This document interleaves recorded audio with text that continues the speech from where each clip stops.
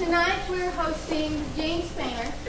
James is the district dietitian and the chair of School of Family and Consumer Sciences at the Eastern Illinois University. He got his PhD from University of Illinois at Urbana. And James is also the director of nutrition research with California Raisins Board. And actually, at the end, we have some raisins for you, so if you don't like this, which you will, for sure, there are raisins at the end. Also, if there are any questions, I was told that it's all right to talk during the presentation, and also at the end we're going to have a little Q&A. There's a microphone at the end, and I'll help you put everything together. So please welcome James Painter.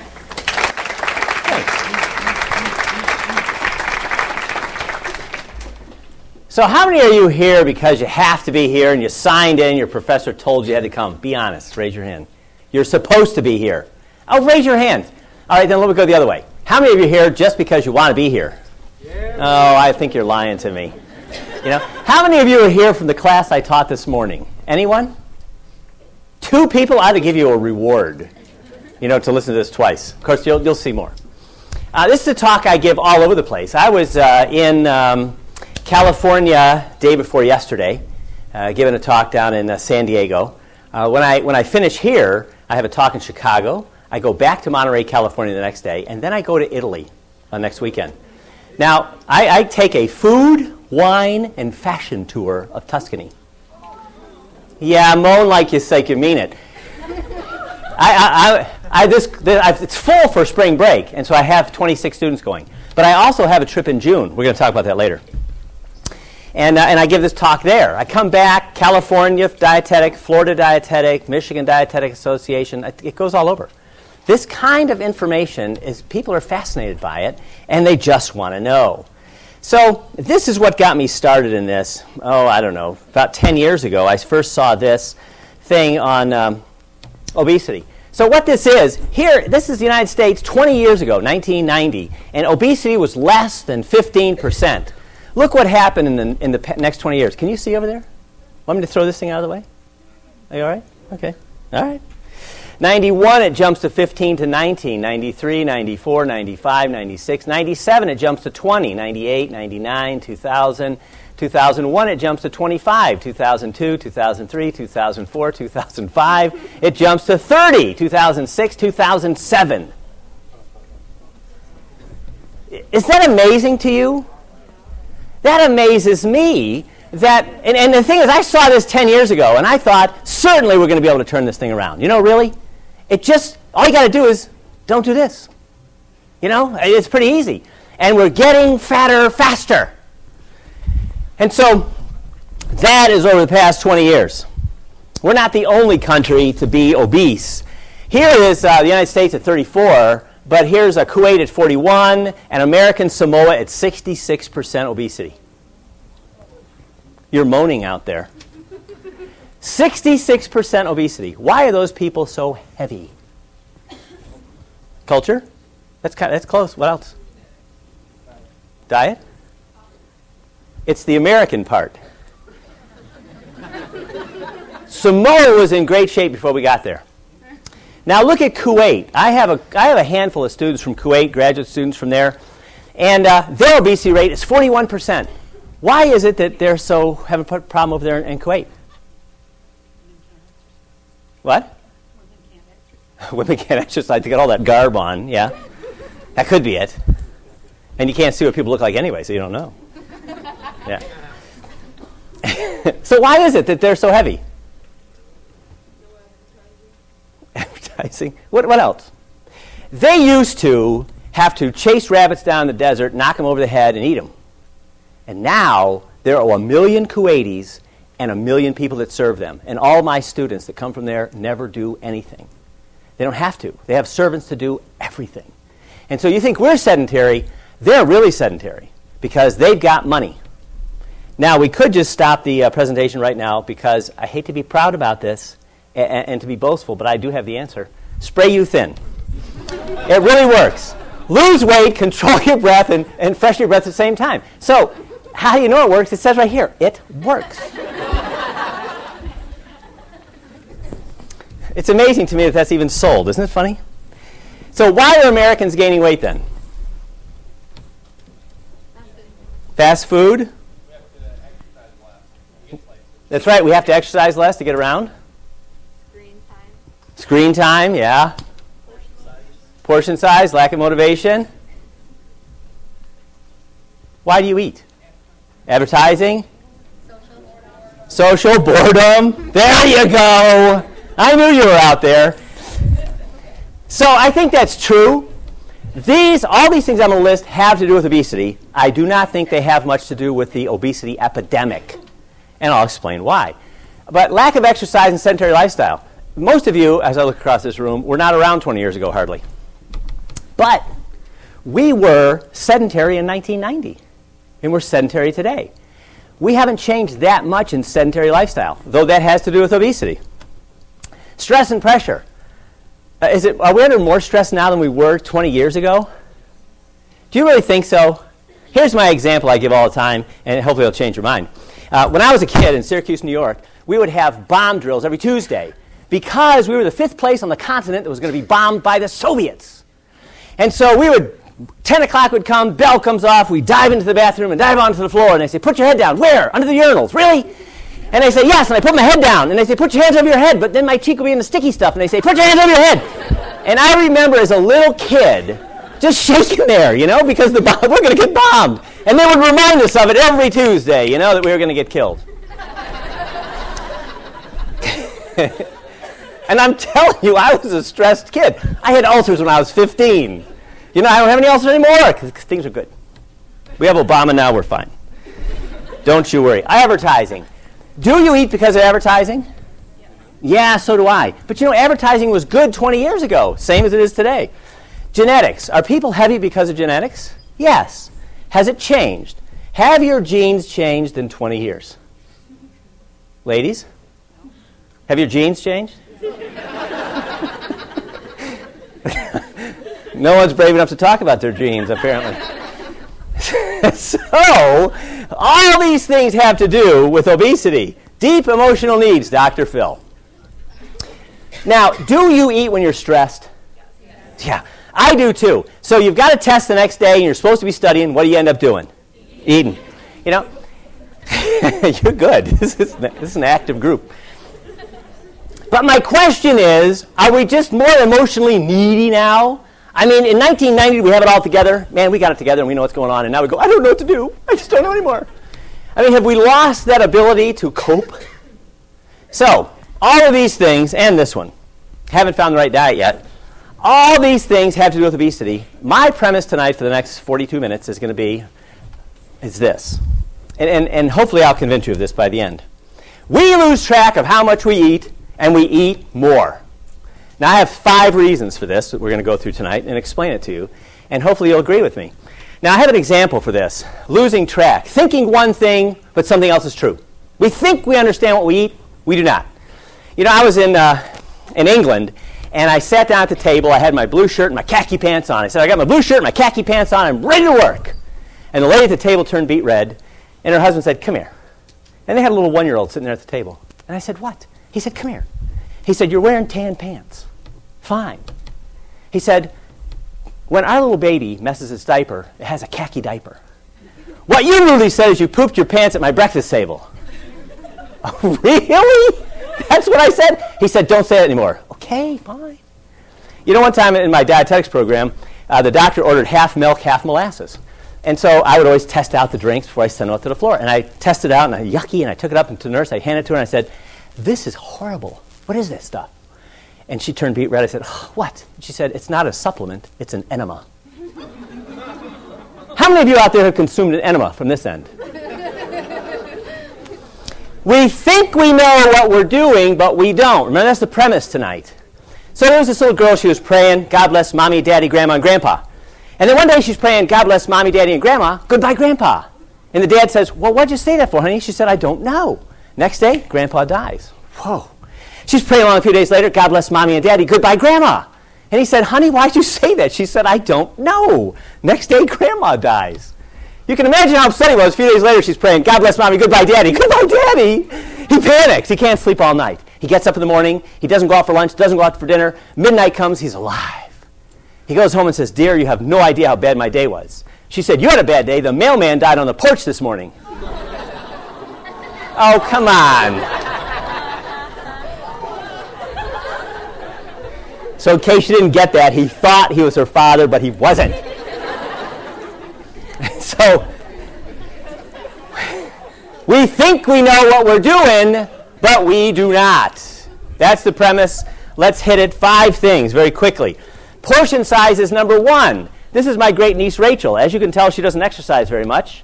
But whether she dines at home or whether she eats out, she always eats the right portion, and that's how she keeps her slim, trim figure. Isn't that cute? It's a baby. Okay. So, doesn't matter what we're talking about, they're bigger now. So you look at Hershey bars, and they were 1 ounce, 2, 4, now they're 8 ounces. So the original Hershey bar was only that big. It was 0.6 ounces. And now it's bigger, and we don't know it. We don't realize it. Here's the bagel 20 years ago compared to today. 140 calories, now 350. How? And people, what's funny about this is it's an odd food to me, the bagel. People think it's a healthy breakfast. What'd you have for breakfast? I had a bagel. Really? Yes. Pretty good for me. How many calories in a slice of bread? 80, 90, 70. So this is how many slices of bread? 4 or 5. So you asked me what you have for breakfast. I had 5 slices of toast this morning for breakfast. You'd say you're kind of a pig, aren't you? 5 slices? But we think we're doing good when we say this. We get fooled by portion. Now, how many of you eat a dry bagel? Oh my goodness, there's an overly high percentage of dry bagel eaters in Iowa. How about raise your hands really high? See how many? Usually there's 2 or 3. There must be 20 of them out there. All right, besides you different people, what do most of you put on a bagel? Cream cheese. Cream cheese. And the funny thing about it is you do this. You take a big wad of cream cheese and you go, whoomp, lump, bummer. It only made it a third of the way around. You take another big wad, boom, plump, bummer. You take another big wad, so you've got this big lumps of cream cheese around this bagel. How many calories is that bagel then? 2 million. Yeah, that's close. 600 calories. Now, so you have a 600-calorie breakfast, and you think you haven't had hardly anything. What did you have for breakfast? Oh, not much, a little bagel. That's it. And so the burger used to be 300, then it went to 600. Now there's a monster burger. It's 1,420 calories. Now, there was one guy in class that had eaten one of these things, and I had a discussion with him later. Who here has eaten one of these burgers? You have.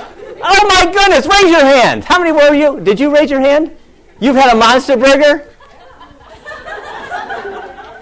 Are you kidding? And you're still alive. You feel good? And how about you? Not recently? And he's still alive. You know what? Honestly, I must say, I have eaten one once, but it was only for scientific and research purposes. Did I eat it? And I only had one once, actually. A lot of new money has been made on old ideas. Sneakers were around a long time before Nike rewrote the rules. And has any American food been reinvented more than the hamburger? First, McDonald's, cheaper and smaller. Then the escalation of the burger wars, larger, fancier, fatter. Now the latest entry, one burger with enough calories to feed a family of 3. Here's NBC's Kevin Tibbles. In the beginning, there was simply the burger and the bun. Do you ever wonder why Burger Chef hamburgers taste better? But with competition, things got complicated. Hold the pickle, hold the lettuce. Now, Hardee's has thrown down the burger gauntlet, serving up what it calls the $5.49 monument to decadence, the monster thick burger. Here's how they build it. 2/3 of a pound of beef, 664 calories. 3 slices of cheese, 186 calories. 4 pieces of bacon, 150. Mayonnaise, 160. Butter, 30. How do you feel now? Yeah? I think you're too little to eat one of these. You probably have one. Did you have one of those? Did you have one of those? They're at Hardee's. Oh, you're sure now? Okay, all right. Now, why do you think they put the butter? Think this is the greasiest, fattiest thing that man has ever created. Let's put a pat of butter on it. Why did they do that?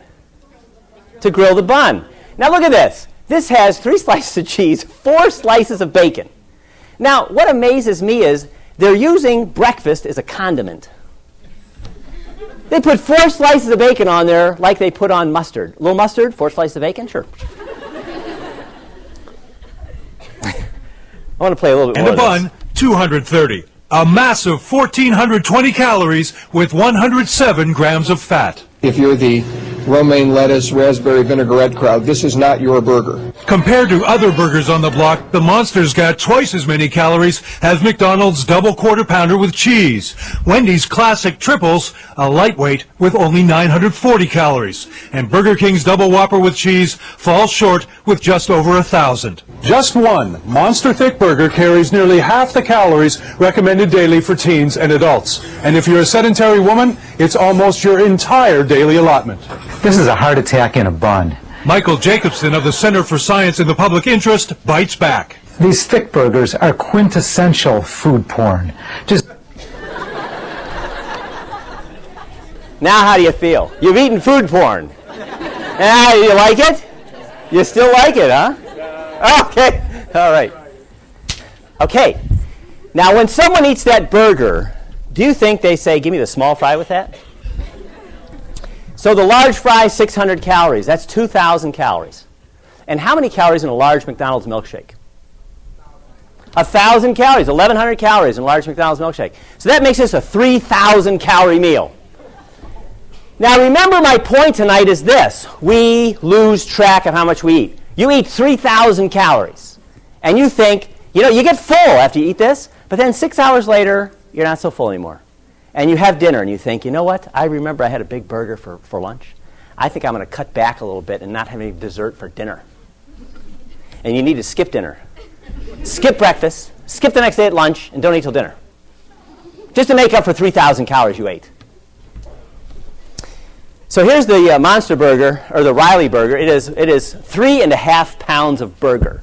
It's 7 1/2 pound burgers. Yeah. Not only at fast food, but when you get to the regular restaurants, still portions are double. And the thing is, you know they're bigger, don't you? You know, you go out and you eat and you think, I don't feel well when you get done. This is too much. But we eat it anyway because it's in front of us. You know, there's a whole other talk that I give on really our mechanisms in our brain, why we do this. And it's just phenomenal why we do stuff like this, but it doesn't fit into this talk right now. But the thing is that whatever's in front of you, that's a portion. So then there is the combo meal. A value meal. Is it of value to get more of something that you did not need in the first place? Is that really a value? Even if it's 25 cents. You know what? I was in Atlanta getting stuff for my kids, and I went to Chick-fil-A, and I bought them burgers or whatever. And they said, would you like to supersize that or portion or value that? No, this is fine. I don't need a combo meal. And they said it's free. Are you kidding me? It's free. Yeah, we'll give you the Cokes and all the fries for nothing. I said, you people are evil. And I took it home. You know, because it was free. But here's my idea of a value meal. So you're going to hang a picture, your nail is this big, you go to the store, your hammer's this big, you're checking out, and the person says, do I have a deal for you? You can get this sledgehammer, 25 cents more. No, really, the nail's only this big. But look at the value. And you go, yeah, value.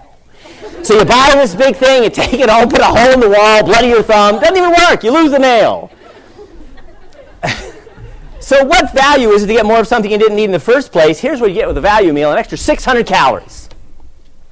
How many of you woke up in the morning saying, you know what, it's been a bad week, but if I could find 600 calories cheap,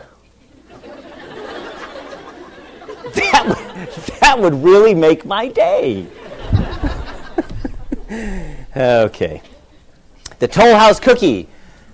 It's almost twice as big as it was before, and you don't know it. So even when you're making things at home, the Toll House cookie recipe, it's bigger, and you don't know it.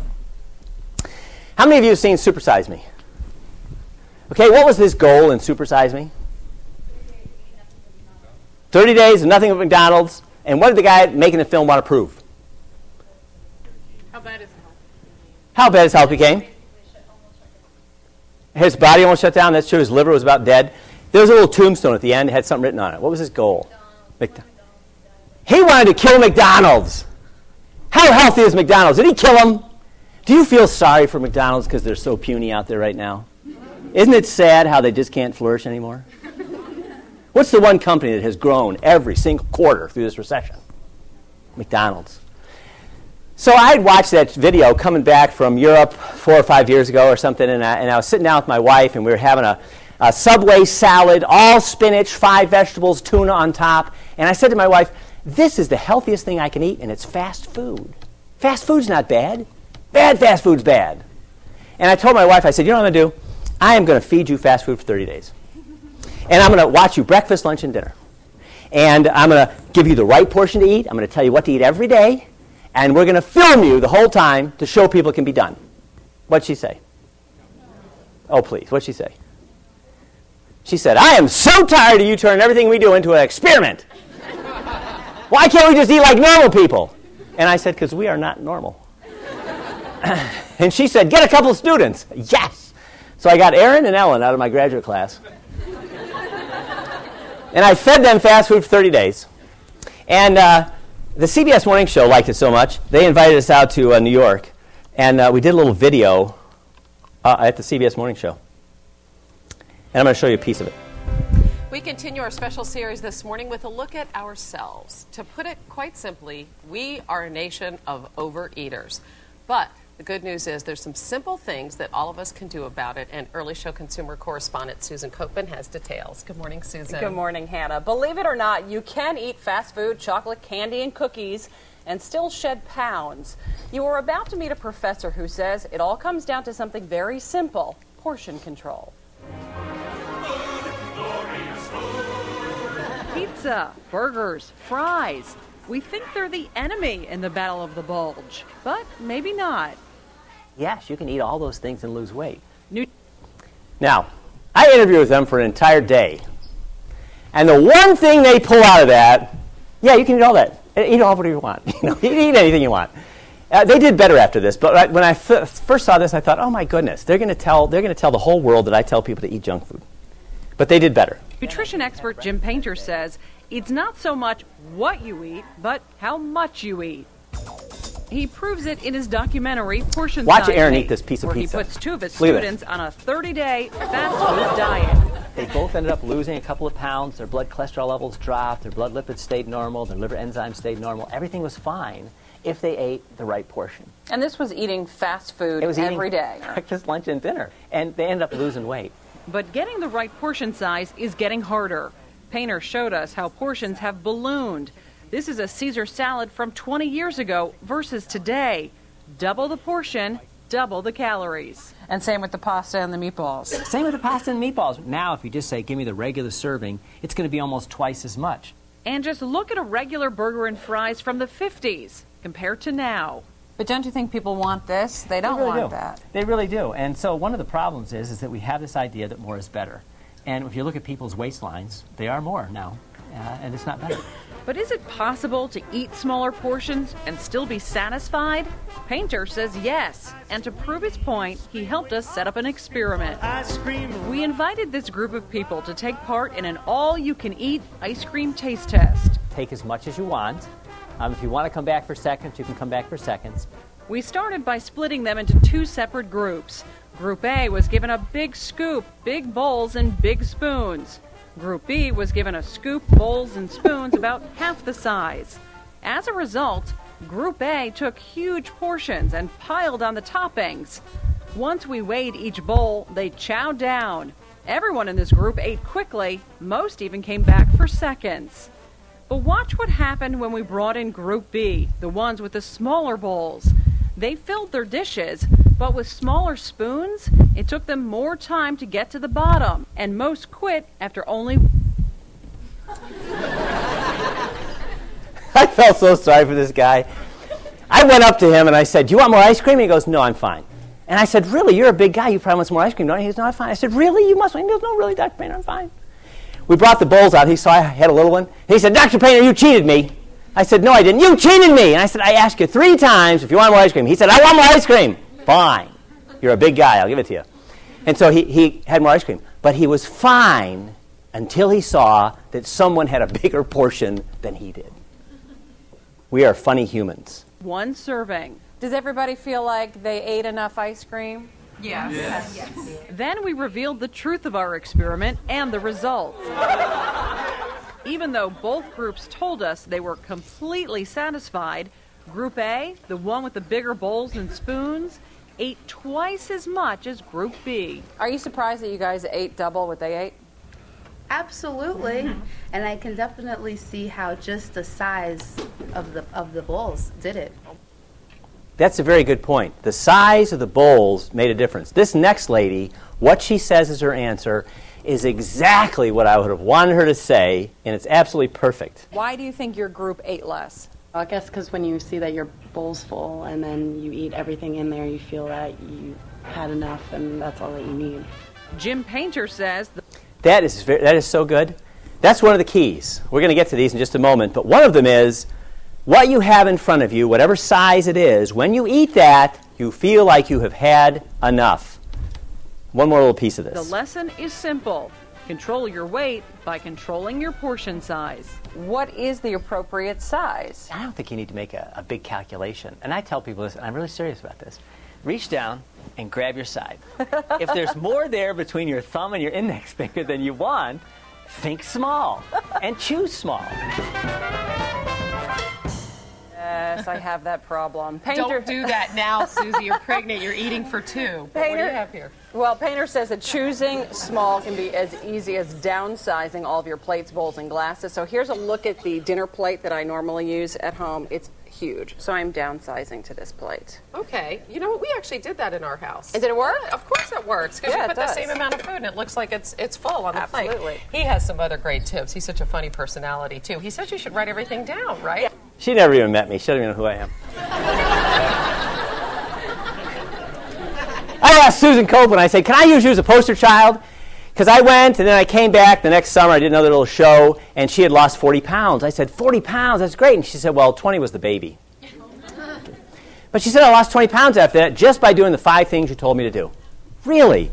And so then I was there a couple years later, and she said, oh, I gained 5 pounds. I said, oh, I'm sorry, that's okay. And she said, well, I'm pregnant. Fine. Point number 2, even the shape. So, am I even beginning to convince you yet that we lose track of how much we eat, and portion is one of the reasons it does it? But there's other things besides that. Even the shape of a container will fool you. When you buy things at the grocery store, if it is a small or a medium or a large package, doesn't matter whether it's Crisco or spaghetti or M&Ms, if you have a large package, you pour more out of it when you get home. So when you're in the grocery store, if you buy large packages, when you get home, you will eat more, and you do not know it. Brian, my good buddy, who's read Brian Wansink's book, Mindless Eating? A few of you? 4 or 5 of you? Okay, so Brian did this little study about popcorn. You can see how big the containers were. And when he had a large container, people ate about 60 grams. You gave them a huge container, and they ate 90. So the container in front of you that you're sticking your hand into, the bigger it is, the more you will eat. Brian did a funny study once. He had people, he's at Cornell, and he had people come and they'd get a plate of food and they'd weigh it, and the server would take it out and go, achoo! Oh, I am so sorry. You have to get more food. They would go back and they'd get a smaller plate the next time they went back, and they'd fill it up. And then he said, do you think you ate more the first time and the second time? And they said, you know, we saw that you gave us a smaller plate. And you know what? I ate more. And he said, no, you didn't. You ate less every single time. Every time you had a smaller plate, people put less on it, thinking they had more because the plate was smaller. Now, how good is popcorn the next day? Do you like it? Has it lost its crispness? Is it a little soggy and gummy? Is it? How about 10-day-old popcorn? Now, these were intelligent people, and you gave them 10-day-old popcorn, and they ate about 40% less. But if you gave them a bigger bucket, they ate about 40% more. 10-day-old nasty popcorn. And if you give people more, they will eat more. You know, I asked him about this, and I said, Brian, how is this even possible? And he said, you know, when you have this good tasting popcorn, people would finish all they could eat before the movie started, you know, because it's so, you eat it all and eat it more. But he said when you had the bad stuff, people would take a bite and go, oh! And then they'd wait 5 minutes and go, yuck. And then eat another one 5 minutes later and go, oh, that's not so good. And then eat another one and go, man, not so bad. And then eat another one, oh, what the heck. And they would eat it. He said they would eat it like throughout the entire 2-hour movie. They're just gradually eating this popcorn. And if you have a bigger container, you eat more. Just because the container's big. And we don't know it. So point number 2, size and shape of container makes a difference. Which line looks bigger? This one. We perceive this more than we perceive this, is Piaget's principle. And so Brian gave these kids a tall glass and a fat glass and said, pour 8 ounces. And this is what happened. When he said pour 8 ounces, when you had the tall glass, it started filling up fast and people stopped at about 5, thinking they had poured 8. When you had the short fat glass, people kept pouring and pouring and pouring, and they ended up pouring almost 10 ounces, thinking that they'd poured 8. They were fooled by the shape. Who in the world should not be fooled by the shape of a glass? Who would know how to pour a glass correctly? Bartenders, correct. You know, I asked that question, and I was at a regional meeting of the Southwest or Southeast, and no one came up with anything. They wouldn't say bartender. And then I said, I know what's happening here. See, in Illinois, if we want alcohol, we have to go to a bartender and buy it. You people make it in your backyard. Sheesh. So this is what happened. You know, they laughed, but they were not happy about that when I said that. So if you have the tall tumbler, you have inexperienced or experienced, they pour it about right at 1.5 ounces. You get it right. If you're inexperienced, you overpour by almost 0.75. If you're experienced, you still overpour, but not by as much. So when you go to the bar, what do you want? Short, fat glass, right? What else do you want? Inexperienced bartender. If you own the bar, what do you want? You want experienced bartenders and these tall glasses that make them pour it right. You know, really, these people do this for a living. I mean, they do it night after night after night, and their business depends on pouring it right, and they still miss it. Point number 3. So size and shape fools you. You know, how important is it with food is sitting in front of you? I always wondered, if you have food sitting out, how much more do you eat compared to if it's put away? And I had a student look in the literature and found nothing. So we've run a few studies in the past couple of years. And this is the first one. We gave candy kisses on the desk, in the desk drawer, and away from the desk. And this is what happened. When we had candy kisses on the desk right here, people ate about 9. When we put them in the desk drawer, people ate about 6. So moving it from here to here decreased consumption by 30%. And they didn't know it. How many of you have ever wanted to lose weight and would like to lose, 30% and not know it? Yes, see? Now, the interesting thing is here is if we made it inconvenient, people only ate 3. And the inconvenient part was people had to stand up and get it. Decreased consumption by 60%, just moving it to a cabinet near them. Have you ever done this? I mean, one time I wanted Oreo cookies real bad, and I said, "You're a bad wife, buy me Oreo cookies." He goes, "No." And I go the next week, "I want Oreo cookies." "No." And I went for a month. And then I looked in the top shelf on the back, and there they were the whole time. I didn't eat any of them because they were out of sight. Brian did a little study where he put ice cream in the front of the fridge and the back of the fridge, and consumption decreased drastically, moving it 12 inches. Because you're hunter-gatherers. You go home and you open up the fridge and you start looking through the fridge for stuff to eat. I need something to eat, and you go looking for it. If you don't find it, you don't eat it. Okay. So we did this same study with grapes, chocolate, carrots, and pretzels. And so when we moved it from here to the top of the desk, we increased consumption by 15, 25, 40%. Why are carrots so much more of an increase than chocolate? They're visible and bright. What else? healthy? This is my idea. I mean, how many of you wake up in the morning at 4 o'clock and you're going, I am starved. I have been craving a carrot all day. You know, do you have a carrot? I saw you eating carrots yesterday. Can I have one of your carrots? And so if it's chocolate, we find it. You know, we're going to go search for it until we get it. If it's carrots, we'll eat it if it's out there. But if it's not there, we forget about it. We did a little study a couple of weeks ago. I had to go out and give a talk to the Sun-Made Raisin growers, all 700 of them. And so I did a little study with raisins, so I'd have something to say about raisins when I got there. And so we put raisins in the desk drawer, and people ate about 2 boxes a day. We put them on 5 boxes on the desk, and they ate about 2.5, 3 boxes a day. Instead of 5 boxes, we put 10 boxes on their desk. They ate 3, 3.5 a day. It increased by 40% when we put them on the desk, made them visible, and had more of them. This is a good thing for eating healthy. Do you really want to eat more fruits and vegetables? You know, I don't have this is not the talk, but I have an entire talk on phytonutrients and health, reducing heart disease by eating fruits and vegetables. And it is so good for us. How many of you actually get the right number of servings of fruits and vegetables? You know? Raise your hands and see how many here there are. Embarrass me again. Okay, there's 10 of them. Now the rest of us, poor us.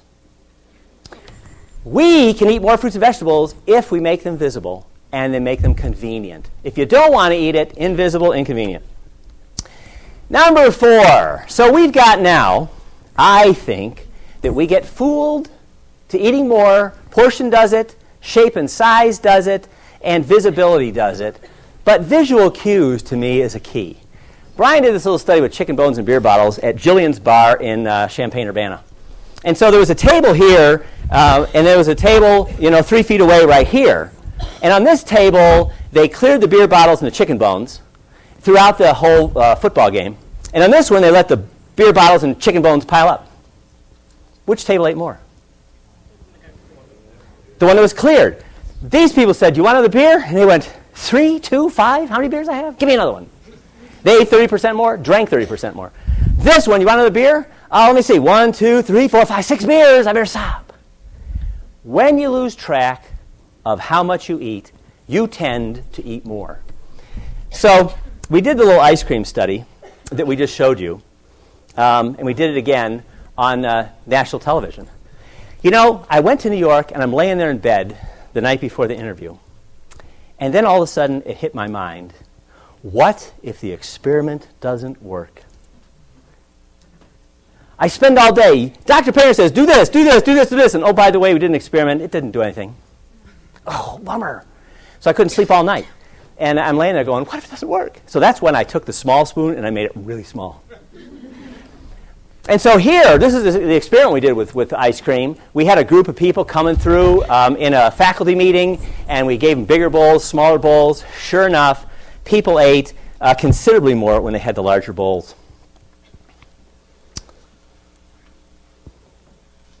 This is me. I really don't know who this is, but I know she's somebody that you should know. And so Shape Magazine last October did a little thing, and they called me up and they said, the amount of food on a plate, whether it is 1 helping or 4, is what most people consider a normal serving. That's exactly right. And so whatever you choose to put in front of you, that's what you're going to eat. And once you've made that choice how big it is, you don't have a choice after that. You're going to eat it. Now, Better Homes and Gardens did this little thing and they wrote a story, and they interviewed me once, and they said, and they quoted it, said, Dr. Painter says, little candies are evil. My daughter-in-law called up and said, you know what, you sound stupid. I said, I know. It's like this. Smoking's bad, cussing's bad, and little candies are evil. And I even thought, this guy sounds like a wacko. I'm not sending my kids there. What I said was this. When you eat a candy bar, whether it's this big, or this big, when you finish the candy bar, you finished. It doesn't matter how big the bar was. Because when you finish it, isn't it an odd thing? You get a candy bar, you eat it, and all of a sudden, the universe comes together, and you are full at the same time the candy bar's done. Isn't that amazing? What told you were done? The candy bar did. So when you finish, rarely do you eat a candy bar and go grab another one. It's just rare to do that. You grab a candy bar and eat it, and you're done. You may eat one an hour later or 2 hours later or next day, but you stop.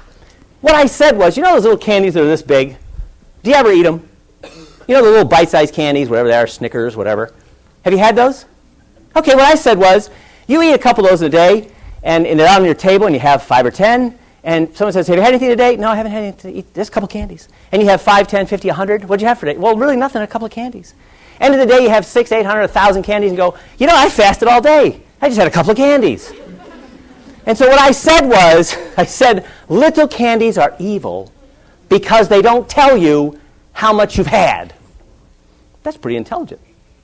People would have read that and go, this guy's intelligent. I'm sending my kids to Eastern Illinois. But they read that other one and thought, this is stupid. So, my point is this. The portion that is set in front of you, whether you put it there or somebody else, whatever ends up in front of you, that is what you're going to eat, and that is what's going to satisfy you. And it's not any other kind of a funny brain mechanism. It's what is in front of you. So, we did this soup experiment. And my kids built this little table for me, and we set up the whole apparatus, had 4 bowls of soup on a table and a pot, and said, eat all the soup you want, take more from the pot if you want. Nobody ever did. They ate their bowl and they finished. And then when they got done, we recorded how much they had eaten, and then we lifted up the skirt of the table and showed them that these 2 bowls were being fed with a tube from the pot. So they never emptied. So there was one subject that came in, ate, down to the bottom, and then he called me and said, Dr. Painter, there's something moving in my bowl. I said, no, really, there's not. He said, look, there's something moving right there. He said, look at that. I say, pay no attention to the artesian well in your bowl. Just eat. And so he ate, and he ate over a quart of soup. And I said to him afterwards, what were you trying to do? He said, I was just trying to finish my bowl. But he couldn't finish the bowl because he had to eat the entire 2-gallon pot. And I had another subject come in, sat down and started chatting. Now, this was tomato soup, and I had to get the soup flowing from the pot into the bowls, get it going, bring people in and start eating. And this person started talking, and the bowl starts rising.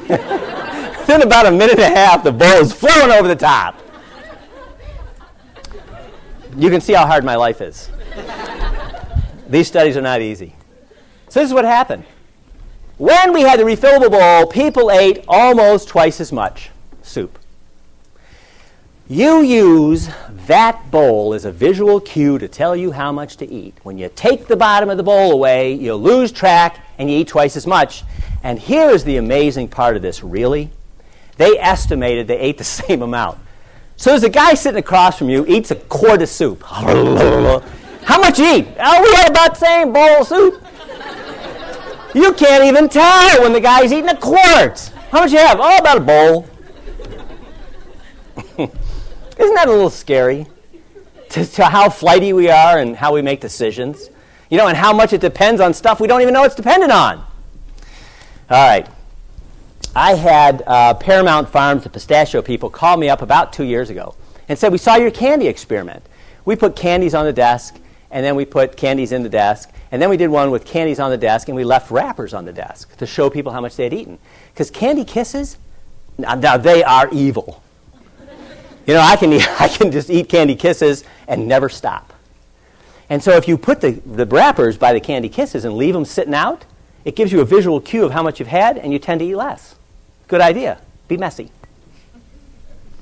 They said, if you leave shells out of pistachios, would you eat less? I said, I don't know. Give me $30,000. I'll test it. And they did. And so I had I had 129 college students. As they entered the room, a couple of classes we did this in, we gave them shelled nuts one time. We gave them nuts in the shell the next time. Pick all you want, eat all you want, and have a good time in class. This is what happened. They chose about the same volume of nuts. You have to peel the nuts, so they ate a little bit less. And because you don't eat the shell usually, unless you want a really, really high-fiber diet, they ate half as many calories. So once again, they ate half as many calories, and they didn't know it. I asked them, now this means nothing. If these people went home starved and just went home and ate and ate and ate, then what good did it do you? So I asked them, are you full? Are you satisfied? They were equally full, equally satisfied, and ate 50% less. How would you like to eat less and not know it? Wouldn't that be good? So then we did this study with faculty, because you can always fool faculty. They're not very smart. I can say that I'm a faculty member. No moaning. So one day we left the empty shells on the table visible, and the next we cleared them. So we put pistachios out every couple hours, kept filling their bowl. And then one day we let the shells pile up in a bowl. And then the next day, every 2 hours, we cleaned it so they lost track of how much they ate. When they lost track of how much they ate, they consumed an extra 120 calories just by clearing the shells off of the table.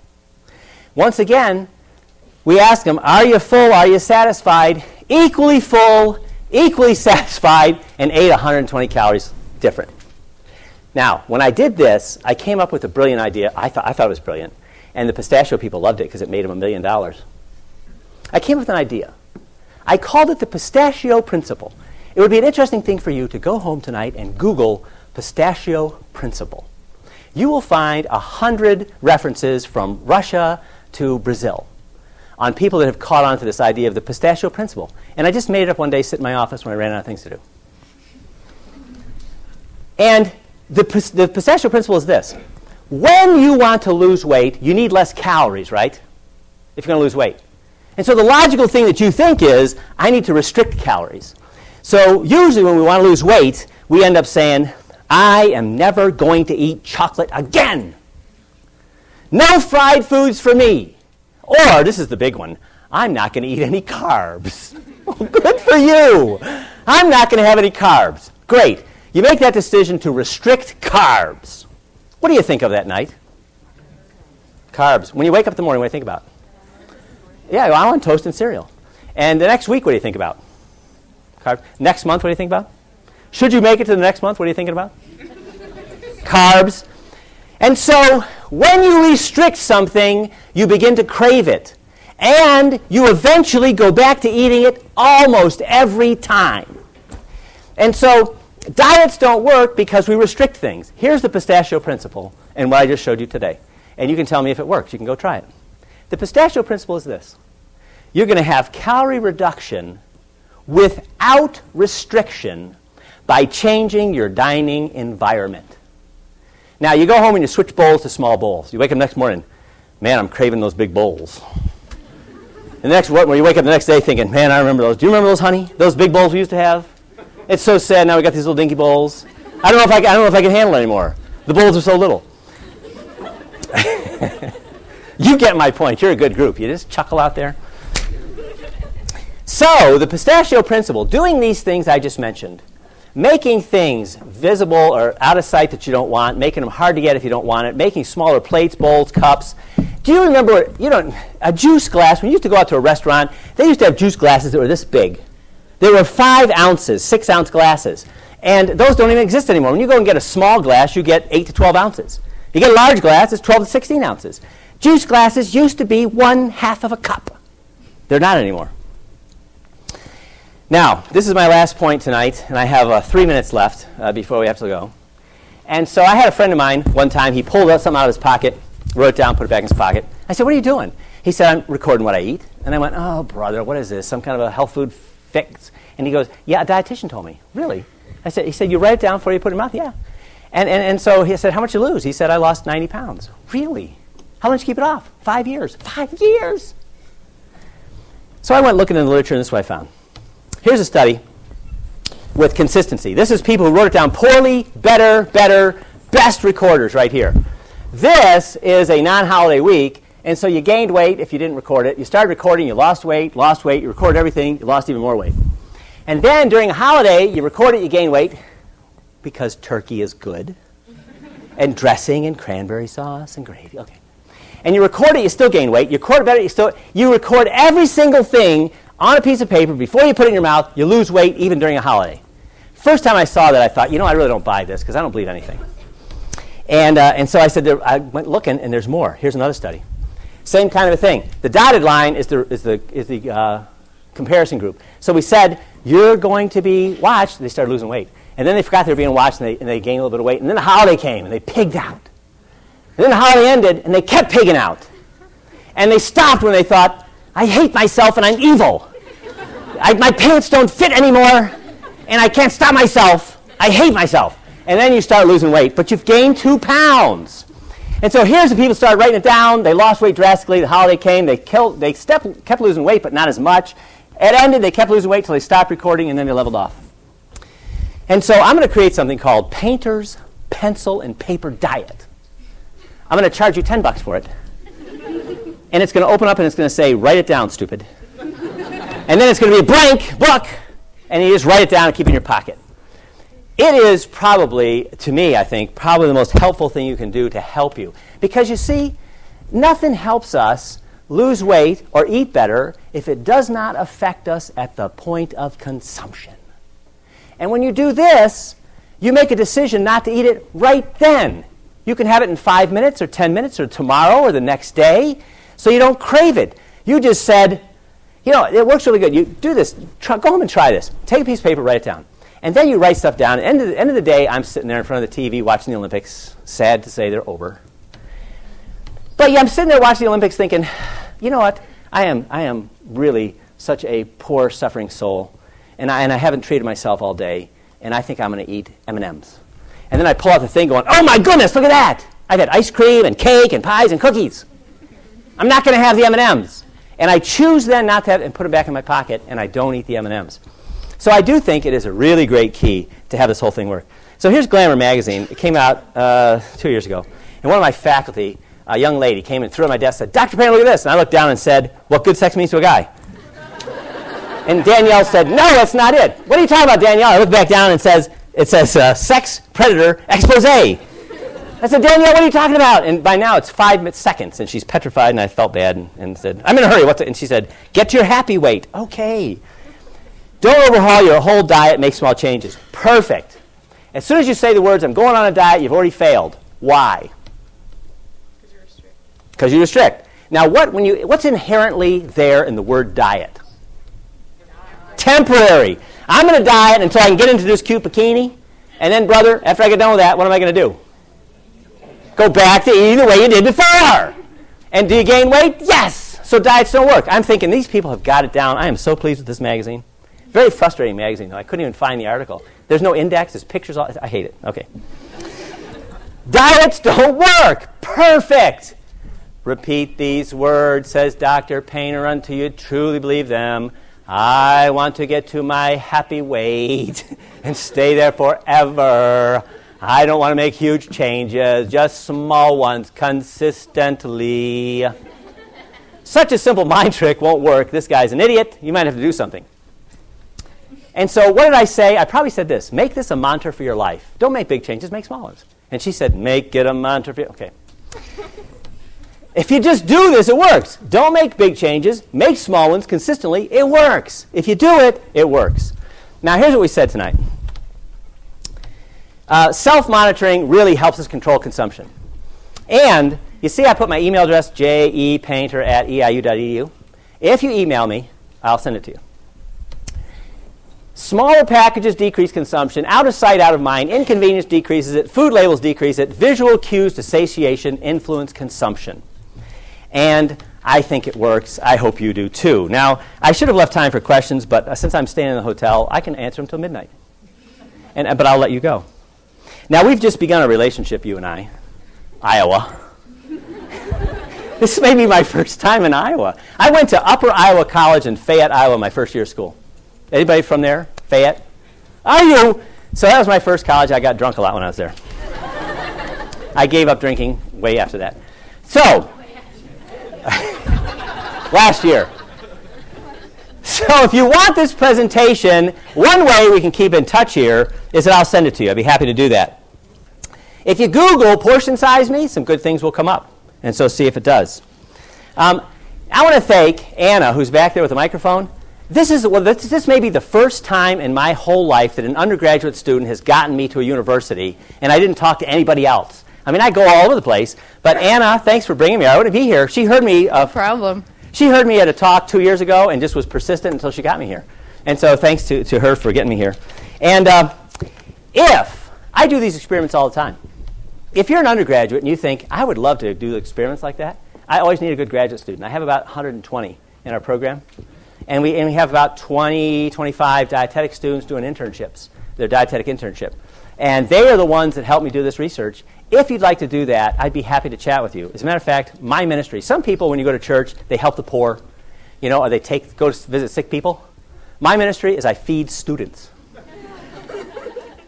I'm taking a group of students to Italy, as I told you, and I have a group going in June, and it's not full.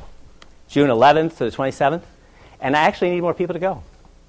So if you think you might want to go to that, I'd be happy to stand around here and chat with you afterwards and talk about that. If you'd like to learn about the program, I'd be happy to take you out to Starbucks or Caribou or whatever you have here and sit down over coffee and tell you about the program. If you want to hang around, I'd be happy to hang here because I'm just going to go to my room and work on email. Now, before I let you go, is there any question that's just burning that you'd like to ask in front of everyone? I mean, it might be. Yeah. When you showed us the increasing obesity, yes. I am assuming that there was no change in the standard of what is obese. Right, no change. So that increase in obesity chart that I showed in the very beginning, it's same standard all the way through, looking at the BMI of people that are obese. And so that's the same. Yes? Colorado did change. They just changed slower than everybody else. If you have a question, you can get her microphone back there, if you have it. Any other questions? She's got one over there. You want to run over there? Anna? She just wants you to record it because apparently it's being recorded and she wants it on tape. Oh, okay. As college students, with the plates and portions already pretty much made for us, how can we make changes, eating at dining centers? You know what? I eat out 50% of the time, and I haven't gotten too fat yet. And it is because I practice some of the things when I travel. And one of the things is my wife takes, when she gets a whole bowl of plate of stuff, she takes off part of it. If they give her too much, she saves it for later. She doesn't eat it. You have to make the changes before you sit down and put it in front of you, and you can do that even in the dining center, because a lot of times what's plumped on there is they're doing it when you're watching them, and you can tell them how much you want, and they can put less. You can pile everything onto one plate. Salad, dessert, milk, put it all on one plate. Okay, so you can work on that. Any other questions? I'm going to be around here for as long as you want to stay and chat. Like I said, I'd be happy to take you out if you want to. Thanks for coming.